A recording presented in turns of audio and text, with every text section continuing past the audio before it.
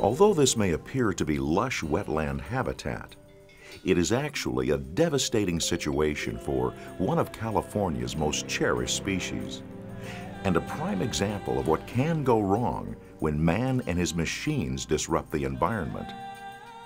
This section of the Merced River was damaged by gravel mining in the 1960s, 70s, and 80s. During the mining, large pits were dug adjacent to the river channel. To keep the river from encroaching into the pits, levees were built. But the levees didn't hold for long. In 1997, we had a major flood through this area of over 8,000 cubic feet per second coming through, and that modified the mining area. It wiped out the levees that helped keep the river in that spawning channel, created sheet flow, a very wide, shallow river that even the adult fish were not able to pass through. And the channel is severely braided through much of this reach so that the fish couldn't even pass through, let alone have their smolts come back down after they finished spawning. In one year, the Department of Fish and Game actually had to cut an emergency channel for the salmon to even get through this area. We had several areas that supported warm water fish and bullfrogs, which of course prey on salmon smolts. Salmon smolts were also preyed upon by various species of birds. Fish populations are routinely monitored by checking salmon escapements, the number of fish that return to spawn in the streams where they were born. In 1985, the Merced salmon count was 23,000. By 1991, less than 100. Actually, there were at least a half-dozen reasons for the low numbers of returning salmon, but one definite cause was degraded spawning habitat. Salmon not only need good spawning and rearing habitat, but also good river flow. But increasing river flow is complicated due to water rights and other legal issues. The most simple and effective way to help the salmon was to restore their spawning and rearing environment. With that in mind, the Merced River Salmon Habitat Enhancement Project was born, an estimated $20 million plan to improve 4 miles of the river through a series of efforts. This program looks at the largest and most upstream sections of the project called the Robinson Reach. It covers a 2-mile stretch of the Merced River just upstream of the Highway 59 bridge. Historically, before the 1997 flood, as much as 25% of the Merced Chinook salmon spawned in this part of the river. To bring back the salmon, a plan was proposed to recreate the original river channel. The recreated channel would be deeper, narrower, and would contain small pools and riffles, the kind of river habitat salmon prefer for spawning and rearing. A significant factor with this project was the cooperation between the various government agencies and the landowner to create a more natural and functional river channel.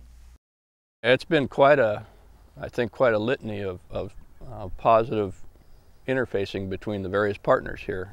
And like I say, there were times when it was a little rocky, but fortunately the individuals involved gravitated to their needs rather than their issues and their positions, and we were able to eventually craft a solution. A lot of landowners are taking a wait-and-see attitude and would favor doing nothing to see what kind of regulatory or legal mechanisms are going to be put in place to make their lives tougher. We're very much in favor of voluntary action, using folks like CalFed or National Resource Conservation Service, which can provide dollars to identify and correct problems before they become regulatory or legal problems. It's far easier to fix these things in a preemptive manner than it is to go back and try to fix them through litigation. This landowner, Chris Robinson, has been very proactive, and we're very excited to have him and his family as partners. And they're kind of leading the way and being an example to other landowners of the positive things that can come out of this type of collaboration.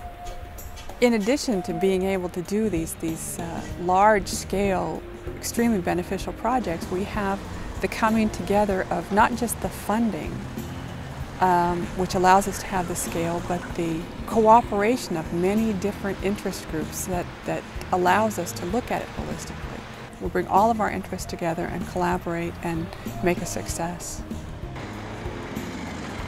From July of 2001 to February of 2002, construction crews moved about 1 million cubic yards of rock and dirt and produced 60,000 cubic yards of spawning gravel.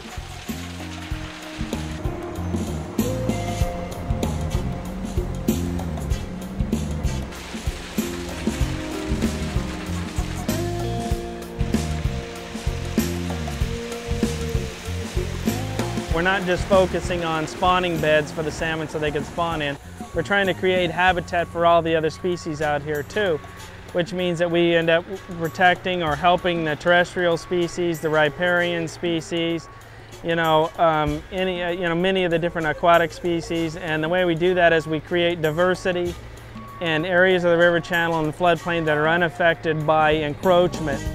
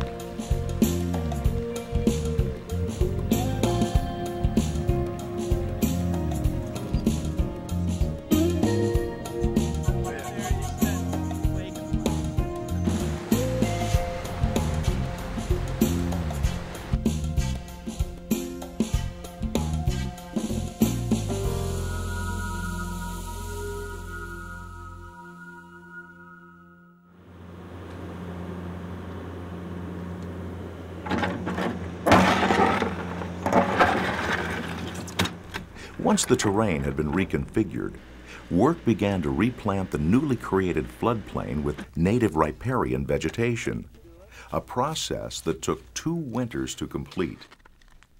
In those 2 years, over 10,000 trees were planted, including cottonwoods, willows, box elder, oak, and ash. Over 206,000 plugs of sedges, rushes, and grasses were planted, as well as 16,900 vines and shrubs. It will take decades for the trees to mature. Once they do, this area of the Merced River will be lush again with its natural plants and animals.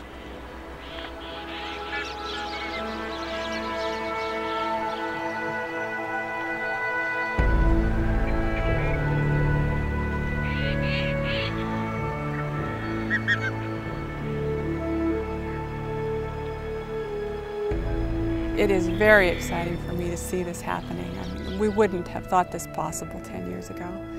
And the collaborative effort, the funding coming together, the construction, the scale, it's beyond anything that I would have thought possible.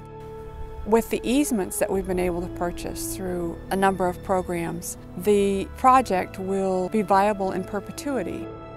Boy, you know, it's really impressive when you launch such a large project like this. I don't know that there are many other larger projects in California or elsewhere that have restored such a large linear distance of riparian habitat and natural floodplain as this one.